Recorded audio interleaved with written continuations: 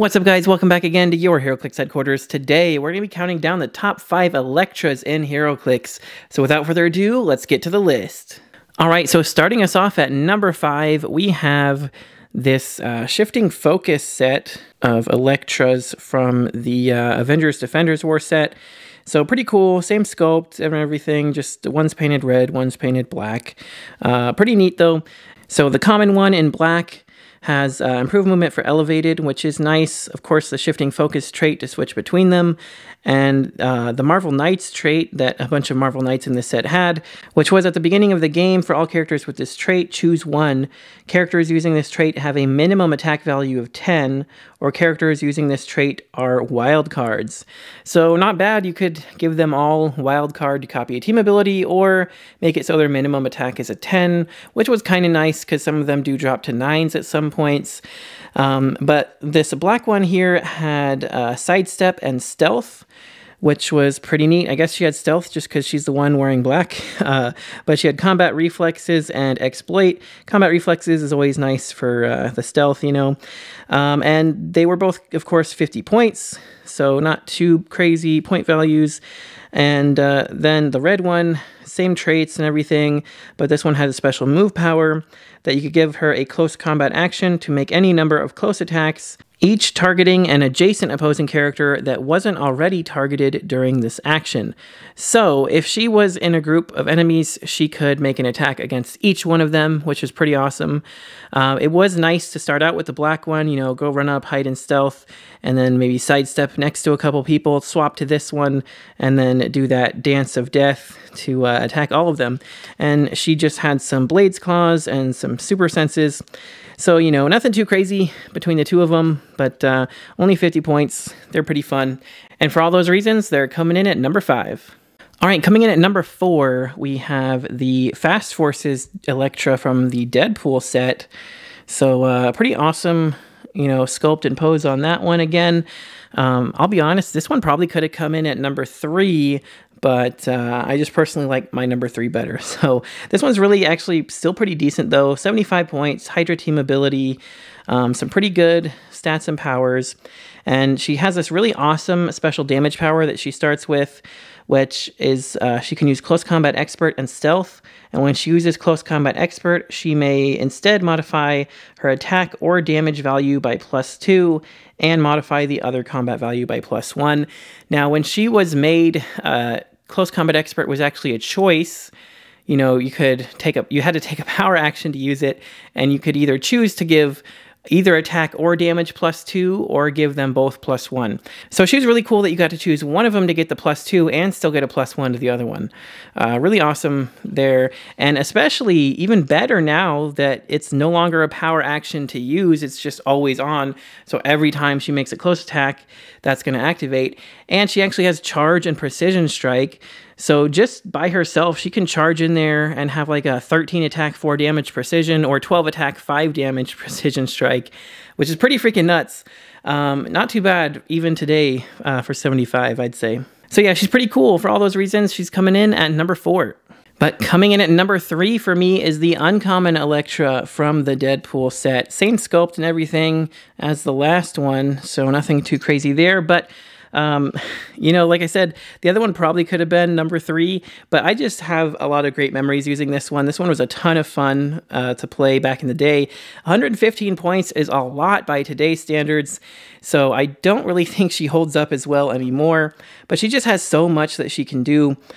She has a trait that once per game, when she would be KO'd, you may give any number of other friendly characters with the hand keyword an action token, and if you do, place her in her starting area on click number 8, and then heal her of damage equal to the number of action tokens given. So if you have enough like little hand ninja dudes running around, you give them all an action token and she can come in full health again. Even if you just have a couple of them, you know, she gets teleported back to the starting area with a couple clicks of health. Maybe you have somebody with support on standby. You know, there's a lot of cool things you could do there. But she has a lot of crazy special powers here. So her first one on movement is Charge, Flurry, and Stealth. And then on attack, she has Blades, Claws, Fangs, Incapacitate, and Precision Strike. You know, Incap's not great, but the other two are certainly nice to have. And then finally, on her damage power, she has Close Combat Expert, Exploit Weakness, and Range Combat Expert.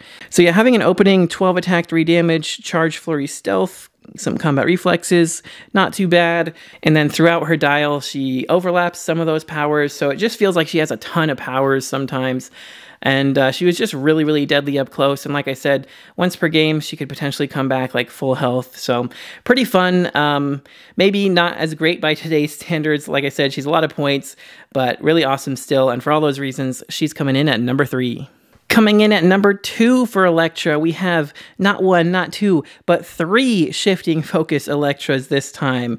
Again, we have a red suit Elektra, and we have a black suit Elektra with the bullseye on her forehead, which is pretty awesome. And then we have a white suit Elektra on top of it. And then taking a look at what they can all do here, of course, they have the shifting focus trait to swap between them. And I mean, honestly, who would have guessed we'd have 2 different sets of shifting focus Elektras? Pretty crazy. I never would have guessed that. You know, there's a lot of other characters that maybe are more suited to that mechanic, but regardless, it's still a great mechanic. And anyway, she has a trait on the red version that gives her stealth, and when Elektra KOs an opposing character after resolutions, you may roll a d6 and heal her equal to half the result. So she can be healing a lot every time she's KOing. It's kind of like a super steal energy, but she has to actually KO something. Pretty decent stats and powers, and these ones are all coming in at 75 points though. But yeah, this one is pretty much the close combat attacker, whereas the black suit is more ranged-based. She can make range attacks while adjacent. She has a trait that once per turn, when she KOs an opposing character, you may roll a d6. If you do, after resolutions, she makes a number of attacks equal to half the result, and those can be close or range attacks in any combination. So that's really awesome. Whenever, you know, you really want to KO something with her to get a few extra attacks in, potentially 3 extra attacks is pretty nuts. Of course, they had to make that effect once per turn, or else she would just start chaining all those KOs and getting more and more attacks.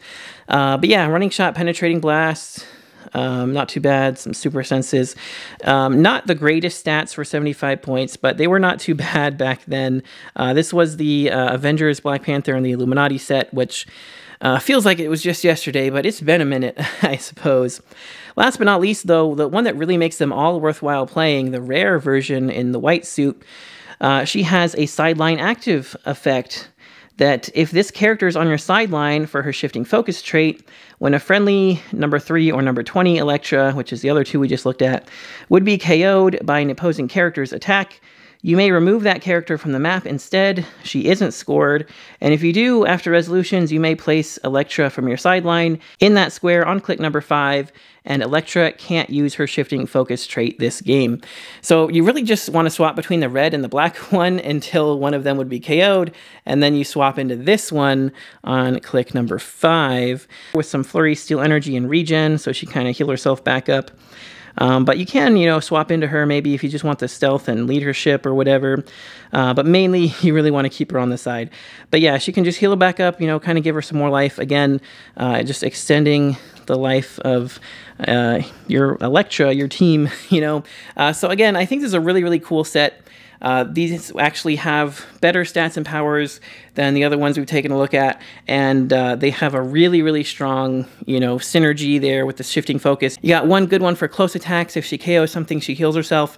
One that's good for range attacks, and if she KOs something, she gets to make more attacks. And then if either of them are KO'd, you can bring in the other one, and then she can heal herself up some. So a really awesome shifting focus set of Elektras, and for all those reasons, that's why they're coming in at number 2. All right, as always, before we get to my number 1 pick, we have a few honorable mentions to take a quick look at. We have this one from the Fast Forces from Avengers Defenders War, same sculpt as the first shifting focus ones we took a look at. This one just has a trait where she can use stealth, and when an opposing character is KO'd after resolutions, you can heal her click. and that's when anybody KOs an opposing character. So every time an opposing character is KO'd, she gets to heal 1, and she's got traded stealth otherwise. Just some charge exploit, 75 points. You know, she's fine, honestly. I mean, she could have even been number 5 on the list. She's not like that much worse than the old shifting focus set. I actually do like her. She's actually pretty decent. I'd probably, you know, put her at number 6, because after that, there's not a lot more Elektras, honestly. It's kind of just like a couple rev sets or something. But we do have this one. This Elektra here is actually called Daredevil, and that is the only reason she is not on my list. She would have easily been on the list otherwise, but I chose to exclude her for being Daredevil. If she was named Elektra, I would have put her on the list. But she is Elektra, so if you guys think that she should be on the list, I'd probably just put her at number 2 and then just scoot everybody else back a space. So in case you were hoping to see her on the list, if you really think she deserves to be there, that is kind of my opinion on her. But anyway, she has this cool trait where all friendly characters with the hand keyword can use exploit weakness, which, you know, technically she's a friendly character with the hand keyword, so she also gives herself exploit weakness. Pretty cool.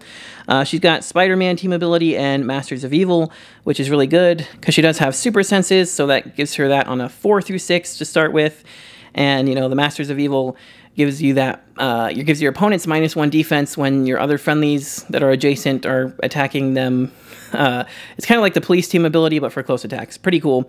Anyway, then she has Charge, Leap, Climb, and Stealth on her special movement power, and when Daredevil hits with a close attack, modify a hit character's defense -1 for the turn. So if she runs in there first, hits them, they get an instant -1 for the rest of the turn for the rest of your team to kind of follow up with that. Like I said, I think she'd probably be worthy of number 2. She's only 60 points. But anyway, that is all of the honorable mentions I have. So without further ado, let's get to the number 1 pick. All right, but coming in at number 1, if you haven't guessed it already, it is the Motorcycle Elektra from the Wheels of Vengeance set. She is just super duper good. She's got the pilot trait, which, in case you don't know, whenever you're revealing your force, you may choose a single base character on your sideline that is either named Elektra or Daredevil or has the martial artist keyword. Turn it to any click, and she can use the standard attack and damage powers displayed on that character's dial. And then when she's KO'd, before removing her from the map, you can generate the chosen character from your sideline on their last non-KO click. And then that character can't be healed or replaced this game and isn't scored when KO'd, protected pulse wave. So yeah, there's a lot of great martial artists. Unfortunately, there's really not any good Elektras or Daredevils for her. Most of them already have like blades and close combat expert and stuff like that she already has on her dial. So you really want to focus on some martial artists. There's a lot of good choices there. You know, you can get some leadership, some outwit, precision strike, poison, exploit, like a lot of really good stuff. So that's pretty awesome, but taking a look at what she can actually do here, she has a trait where you can turn the character chosen for her pilot trait to a different click. That's really awesome because there's actually no other pilots that have an ability like that right now. So that actually gives her a ton more versatility. You really want to pick a good pilot that has a lot of different powers throughout their dial that she can kind of pick and choose. You know, it's like a pick a power every turn. If you have enough options available, depending on who your pilot is, she can pick a lot of different stuff every game, which is really great. And then she has hypersonic speed and stealth on her special movement power. And she's also a team player, so she can copy team abilities. One of my favorite pilots for her is the Hawkeye and Hawkeye duo, because if you look at their dial, they have a ton of different powers spread out throughout it. There's also some good Batmans. I think one of the like League Assassin or Ninja or something from the Notorious set is like a really good martial artist because it has a couple good different power sets to swap between. There's a lot of good pilots for her. Like I said, she's a really fun, versatile figure, being able to choose the different click for her pilot all the time. Having actually good stats and powers on her own, and then even if she's KO'd, she pops out that pilot. So for all those reasons, she's coming in at number 1.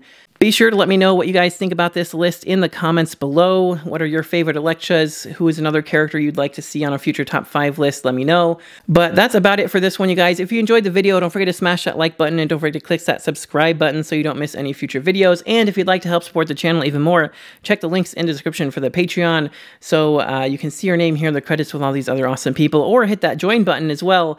Either way, for as little as $1 a month, you get entered into my monthly giveaways. So if that interests you, make sure to check that out. But that is going to do it for this one, you guys. Thanks again so much for watching. Till next time, this has been Heroclix Headquarters, signing off.